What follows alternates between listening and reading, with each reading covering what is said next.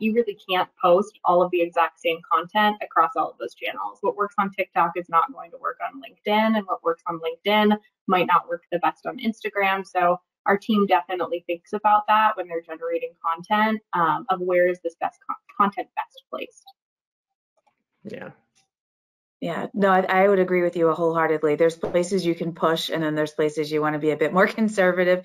I think sometimes the thematic line of what you're trying to do can go across platforms, may just need to be executed a little bit differently.